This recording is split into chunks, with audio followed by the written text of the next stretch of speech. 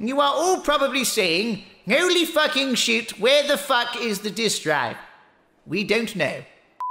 What the fuck is up, you buttercups? It's your boy, Penny Skinnis, and today I'm making a video pretty much exclusively because Hunter the Goblin showed me one of the worst reaction videos I've ever seen. Now, the subject of today's video revolves around the release of the PS5 Pro specs. That's right, we got some more console war bullshit going on. So a few days ago, PlayStation put out a technical presentation announcing the PS5 Pro. The internet immediately blew up, with the main criticism being the $700 price point. Some people were putting together builds to try to compete with the PS5 Pro, while PlayStation fanboys were declaring victory over Xbox. Before we get to the main course of today's video, let's look at what the PS5 Pro offers. Lead system architect Mark Cerny explains fidelity mode versus performance mode. Fidelity mode is about quality, but is capped at 30 FPS, while performance mode usually is capped at 60 FPS and is of lower quality, with dynamic resolution that drops to maintain 60 FPS. He doesn't go too much into dynamic resolution, but think of it like when you're watching Hulu and your Wi-Fi takes a shit, so the quality drops for a second. It does that while you're playing the game to try to maintain 60 FPS. Again, PC gamers, I know this isn't something you deal with often, bear with me. These are the limitations of the current PlayStation 5 that he's listing. Let's see how the PS5 Pro fixes this. PS5 Pro substantially improves over PlayStation 5 in 3 ways.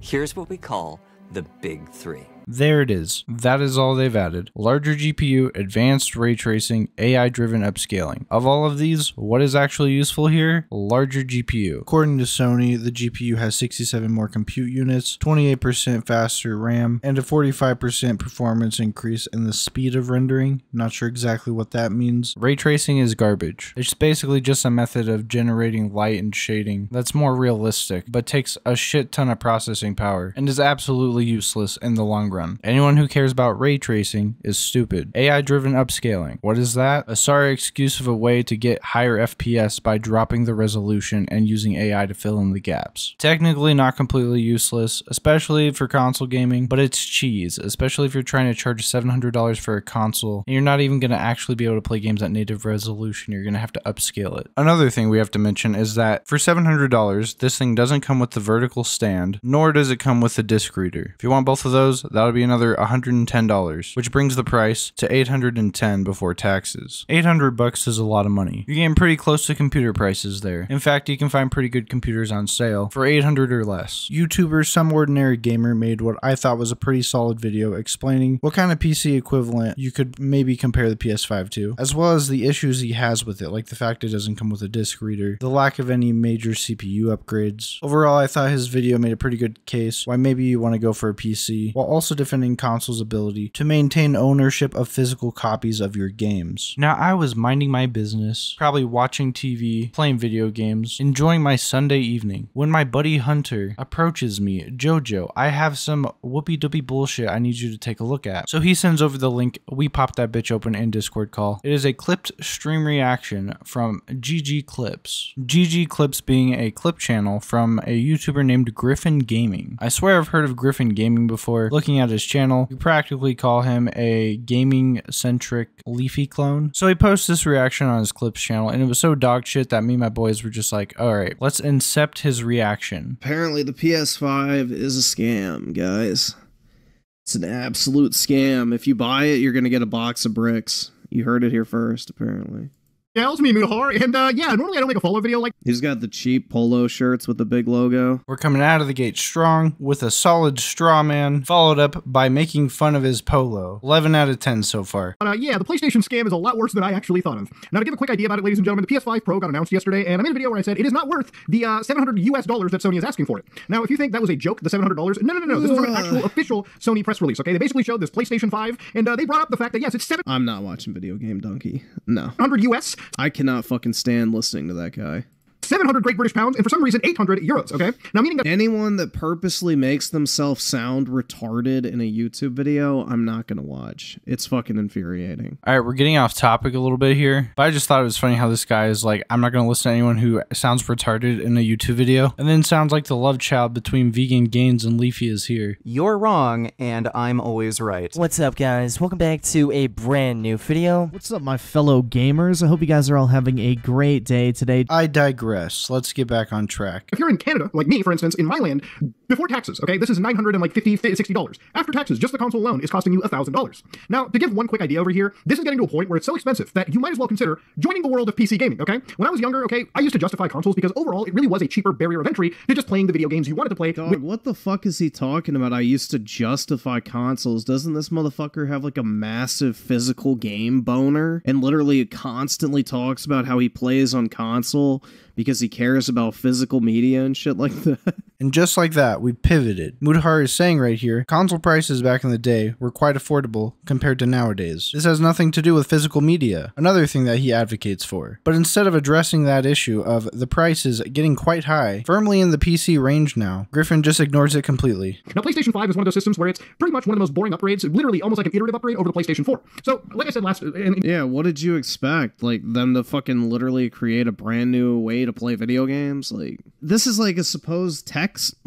guy. Are you, like, genuinely surprised that this generation of consoles isn't a huge upgrade? Like, anyone with a basic understanding of fucking technology could have told you that. I don't know. Again, he's ignoring the fact that the problem here is the price. The PS4 launched for $400. If you're looking to buy this iterative upgrade, the base PS5 with a disc reader was $500. That being the version you'd need to play all your PS4 games. Even if you trade in your PS4 for $150, it's still $350 more you've paid, on top of the $400 you already paid for the PS4. We are now at best at $750, at worst, if your console is too busted up to trade in. Now you've spent $900. The question then becomes, does the iterative upgrade warrant that much of a buy-in? Especially if instead of $500, it's now $700 to $810. But I decided to go to PC Part Picker and just quickly put together a system that was roughly equivalent to what I expected out of the PlayStation system. PC equivalent specs is one of the main contentions in this entire debate right now. The truth of the matter is, any desktop mid-range CPU with 8 cores is going to be better than anything inside any console to date, including the PS5 Pro. To match the PS5 Pro's capabilities, you'd have to take that 3700X that he put into the build and lock the boost clock down to 3.85, which is the confirmed CPU frequency in the PS5 Pro, which by the way, is the same exact CPU as in the PS5. All they've done is up the clock slightly, which if I had to guess means they found some heating solution that's better than what's in the PS5. Overall, it's not much of a bump. GPU-wise has yet to be seen, because theoretically, this could be bleeding-edge AMD technology, or it can just be second-hand AMD technology, like has been the case for years now. For the longest time, AMD has lagged behind NVIDIA, and the most likely reason people are comparing it to NVIDIA cards instead of AMD cards probably has to do with the ray tracing. AMD is not known for their ray tracing capabilities. NVIDIA basically invented it. Now, one thing that was interesting, and the reason why I wanted to revisit this video this quickly, is because according to Sony's release, nothing in this upgrade list talks about a CPU. So one of the things that I mentioned last time was, a game like Grand Theft Auto 6, which is most likely dropping next year, hopefully,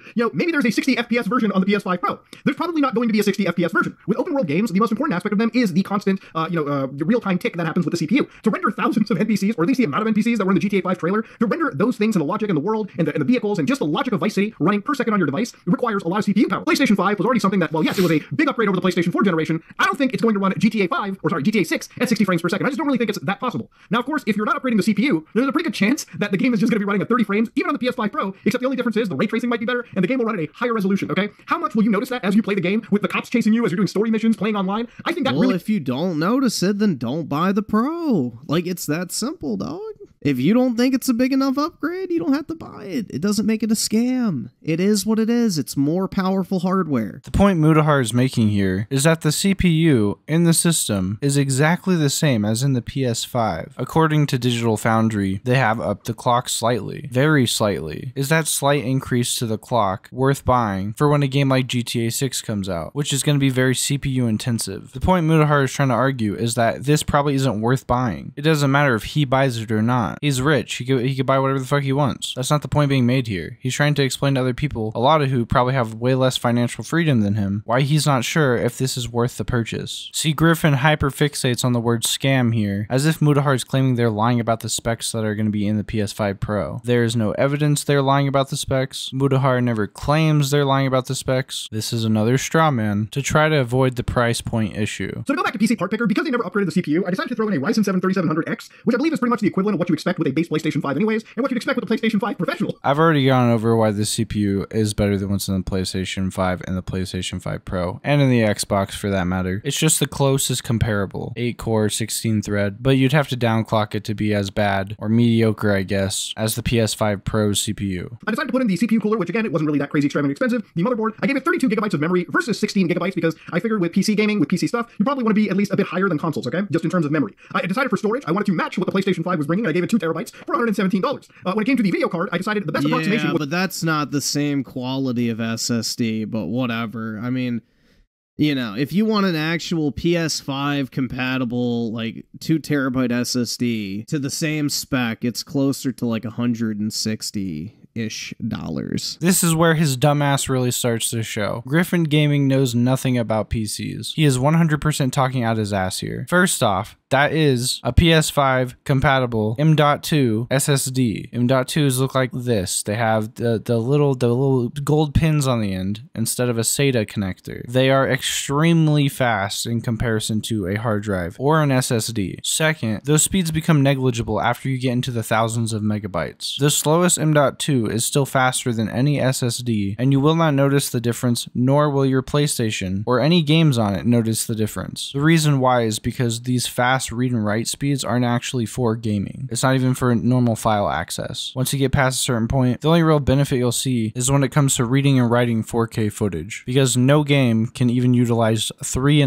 gigabytes a second of data transfer. And third, this SSD is $160. You were literally just talking straight out of your ass. If you want a PC, you're a fucking idiot if you only spend $700 on it. And if you want a console, you don't want a PC. Like, it's that simple. People who are buying a console don't want a PC. And people who are buying a PC, why the fuck are you trying to match console performance? It literally makes no sense. The price comparison argument has been the dumbest fucking shit I've ever heard since I've been on fucking YouTube, personally. The reason people are comparing prices is because if the entry price for good PC gaming is approaching the maximum of what a PS5 Pro can output, why not just save yourself the money by getting a PC? Any of these $700 to $900 builds support the AI upscaling technology that the PlayStation 5 Pro is just now getting. That is why talking price is important here. Why would you buy a $700 console, $810 with the stand and the disc reader, when you could just get a PC? I've not even brought up the amount of money you're saving on the PlayStation Plus subscription. That's anywhere from $80 to $216 per year, depending on the tier you buy and if you're paying monthly or annually. Pulling up the first random pre-built on Amazon, $850, you will get wildly more performance out of this than a PlayStation 5. Oh, there's only 1 terabyte of storage? You can add more later. You don't have to take out the 1 terabyte, you can just put more in. That 4060 is gonna knock that mobile GPU out of the park. 16 gigs of RAM, just put 2 more sticks in later. Not to mention that processor is leagues better than anything you're gonna find in a console. But the argument is that $700 for what you're getting for the PS5 Pro is not worth it. They're not upgrading enough. You still have the same CPU. You have a slightly better GPU. When the current generation of consoles dropped, no one was able to argue you could get the same gaming experience for as cheap as you could get a console on a PC. And that is because you cannot. You're not going to find a $500 computer that's better than the PlayStation 5 or the Xbox Series X. Mudahar's not even arguing that. He's got a $1,200 build on screen. The point is, when you're getting into the $700 to $800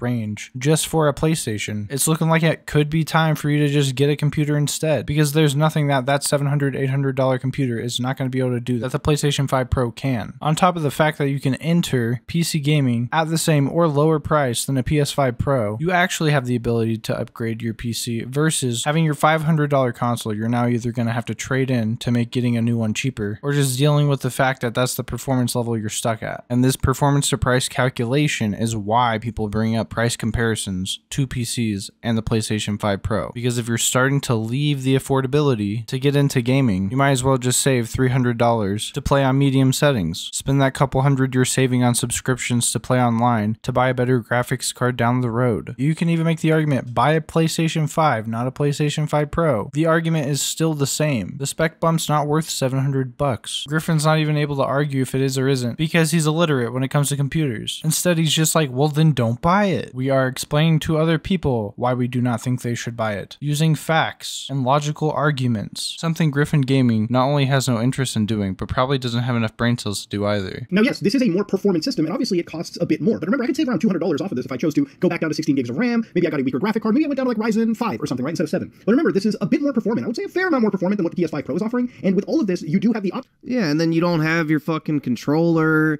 You don't have your keyboard and mouse. I can buy a keyboard and mouse for $10, dude. It's like, yeah, and you'll get a piece of shit.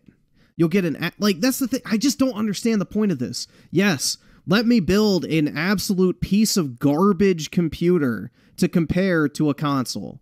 What is the fucking point? Why would you want a piece of garbage? I thought PC was the premier gaming platform, and now we're fucking, scavenging through the fucking trash to save as many pennies as possible. Like, it's just pitiful, dude. Why the fuck are you even building a PC if you're like that desperate to save like $10 here, 10 cents here?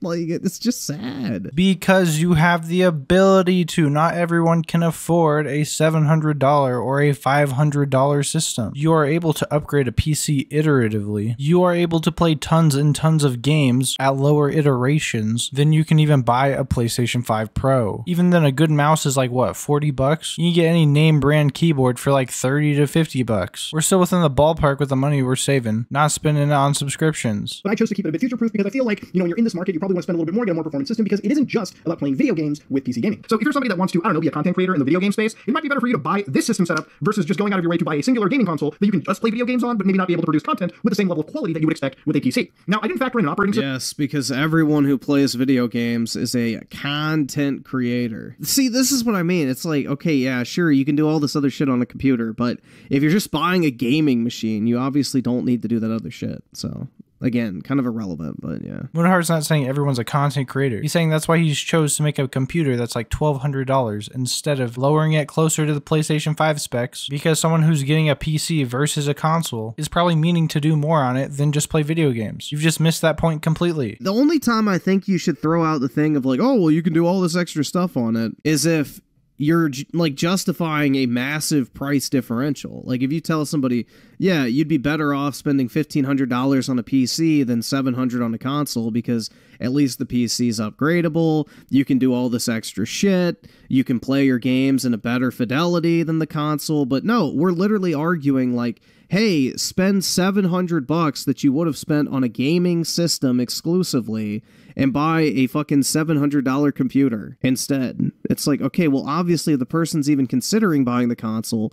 They don't have a need for the functionality of a computer already. So it's just kind of a stupid self-defeating argument. I will tell you right now, if you buy a $1,500 computer, the chances that the average Joe would ever need to upgrade it for any reason, pretty low. The $1,500 computer is the upgraded build. Like I said earlier, the reason people are using the $700 build argument is because that is upgradable. Griffin Gaming says he'd understand the argument for a $1,500 computer because you could say it's upgradable, like he doesn't know you can upgrade a $700 computer. Now that I think about it, he could just very well not know you can upgrade a $700 computer. He's very much not a computer guy. As for the argument that someone buying a console has no need for a PC, I call absolute bullshit. It is the year 2024. Practically everybody has a PC. This isn't even my argument. Listen to it from Griffin's own mouth. Do you not fucking have a computer in your house in 2019? I mean, come on. I think most people at this point have a fucking computer, whether it be a desktop or a laptop. You can get a gaming variant of each for a couple $100 extra, and you have a more than capable gaming machine. Straight from the Griffin's mouth. This is the exact same script that I've been reading from the very first day I got my computer.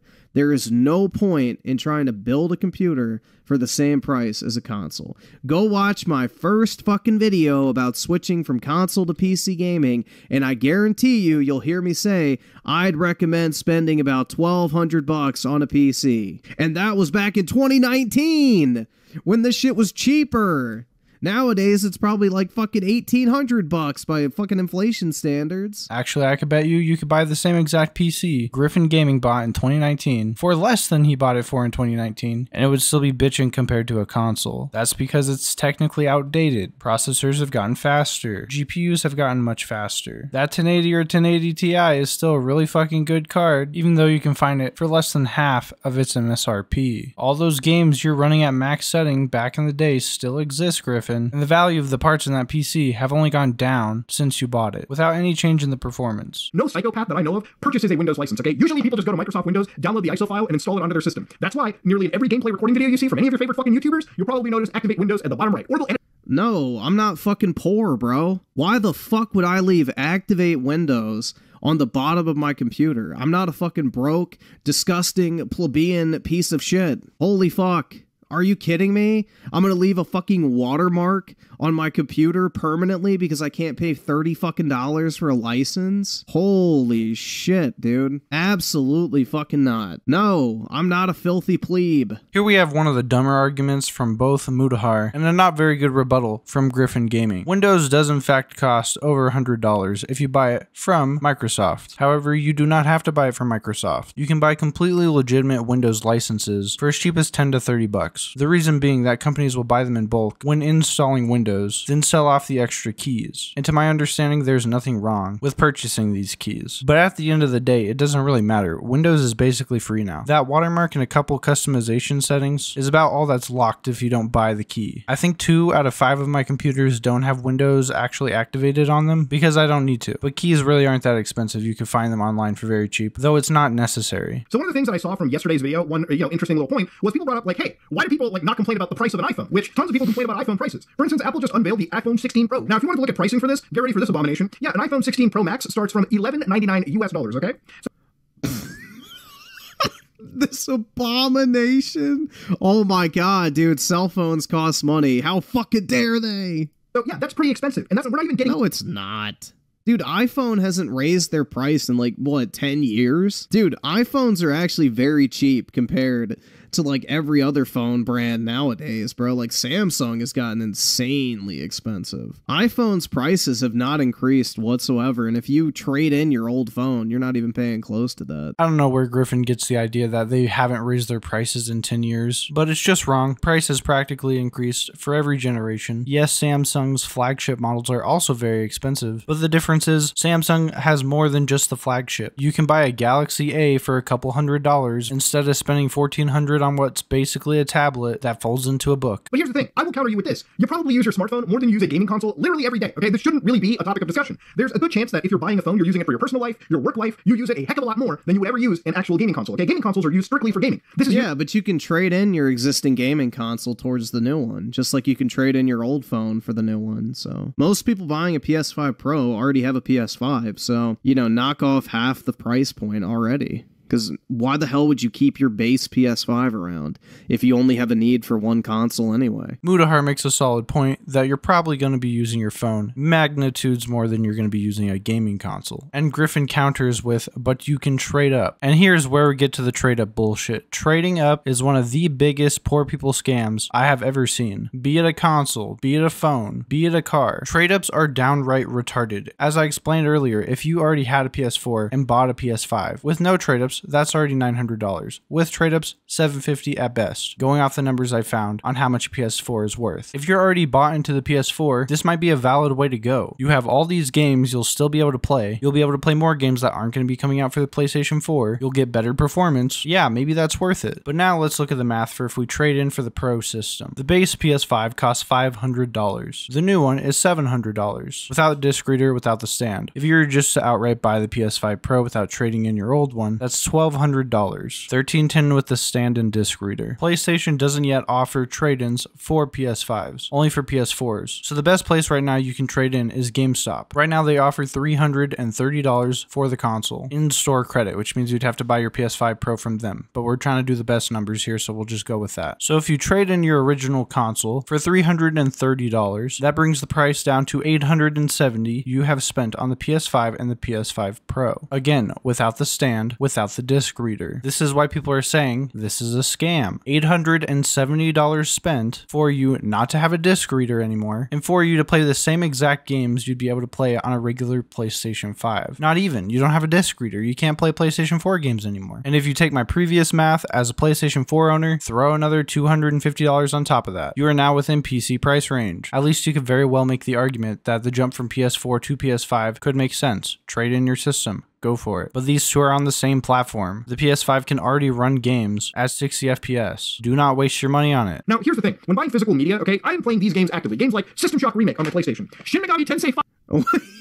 Wait, wasn't this the guy who was just saying that he doesn't fucking like console? Hold on. Why aren't you buying these games on PC, bro? You know what the commonality between every single one of these physical discs are? You do not need the internet to play these video games, okay? So to give an idea, one of the biggest forms of weird gaslighting that I've seen on the internet in the last several years, and anybody who is in the physical media space cringes anytime they hear this. All these physical discs allegedly are just licenses, but they don't actually contain the game. No, these are 100 gigabyte Blu-ray discs that contain a 1.0 version of the game that can be played from start to end without any form of patches needed to be downloaded. Now sure, you could download a patch and it might make the experience, better. It might fix a couple issues, might fix a couple glaring issues, but generally when these games are printed, they are finished from beginning to end. That's right, guys, but this is the guy who's advocating for you to fucking buy a PC and use Linux. Like, this video is so contradictory. So literally, he's advocating people to go and buy the cheap-ass PC instead. But now he's preaching about the importance of physical media? Like, bro, guess where you don't have the option of physical media? It's on PC.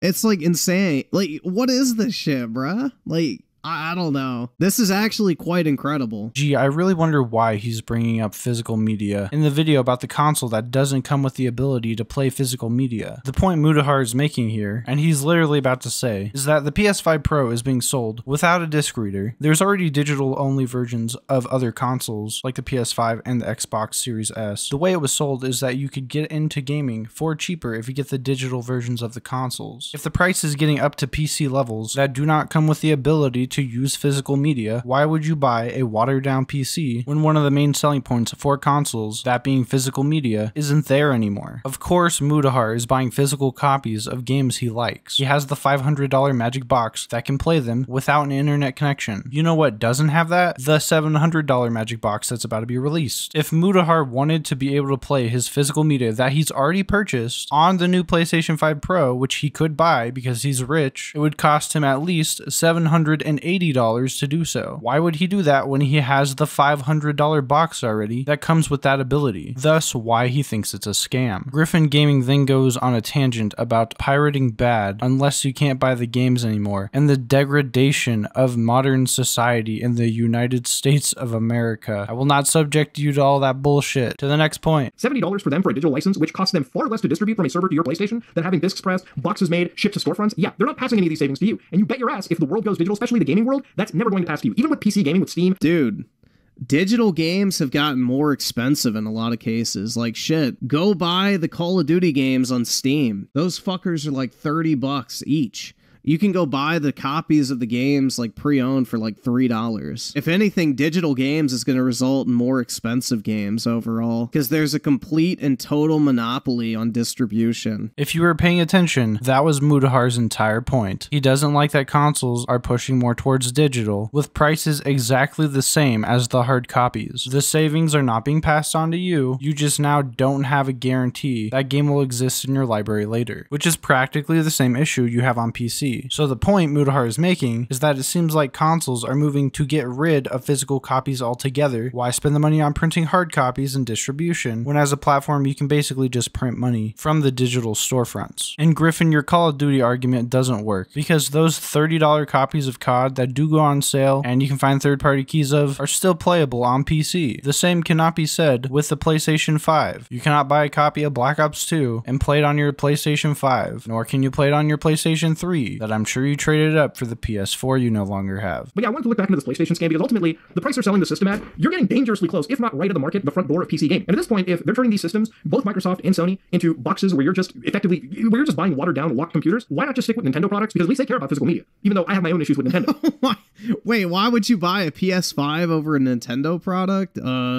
That's pretty obvious. That's pretty obvious. I would assume it's because you don't want your games running at 360p 24 FPS, but but hey. Again, Griffin entirely missed the argument. In fact, he's practically dodging it at this point. I'm sure if you asked him to steelman anything Mutahar said, he probably can't, because he's just too retarded. Why did he bring up the Nintendo Switch? A much weaker system? Because the point he's talking about right now is physical media, something you 100% can get with Nintendo. My favorite part about this video is just how smug Griffin sounds throughout the entirety, yet instead of being able to rebut any of the actual points, he just deflects completely to a different point. Some of those deflected 2 points Mutahar talked about later in the video, so it was kind of funny hearing Griffin make a point that Mutahar later destroyed anyways in a pre-recorded video. If you already have a PlayStation 5, you probably shouldn't waste your time buying a PlayStation 5 Pro. Even if you try to trade up, then you gotta go without a console for a while. Just stick with what you got. But at this point, if you're thinking about buying a console, honestly, I'd recommend PC myself. Obviously not just for gaming, I think computers are very useful. And like Griffin said back in 2019, who doesn't have a computer in their home anyways? One of my older systems actually has that 3700X that Mutahar was showing off, and it's a pretty strong processor for what you pay for. And personally, I worked my way up to the nice computer I have today, starting from literal garbage I found at school. My first real PC that was mine was like a 4-core, 3GB of DDR2 RAM, running Windows XP. Keep in mind, this is way after Windows XP was a thing. This is like in 2017 I still had that computer. My teachers would let me take home shit from the trash at school. I built up to a better computer that had like DDR3 RAM. Then I bought an old Xeon workstation with like a 6-core, 12-thread processor, 24 gigs of RAM, you know, something like $150 I think is what I paid for that. And then I got the 3700X build as a bare bone pre-built, which basically means it had as few parts as I needed it to have for me to take shit from my current computer and put it in for it to work. It cost me like $800. It didn't come with a graphics card because I already had one. I didn't need to buy another one. So I moved my 2060 Super over into it, and that computer was great. It was awesome. I was video editing as far back as that Xeon build, late 2019, early 2020. But that barebone is what got me to actually having like the job I have today as a video editor. And now if we PC part pick my computer, the one I'm currently using today as a video editing manager, I have definitely come far. And the only reason is because of my computer, because I use it for more than just video games. I mean, that's not exactly true. The video game videos I made on my channel is partially why I got the job in the first place as a video editor back in, what was it, 2022? But you get the gist, okay? Computers, pretty useful. Go get one. I just thought this would be a fun video to do. Very low stakes, you know? Leave a comment if you have any other topics you want me to talk about, or join the Discord server, and have a good day.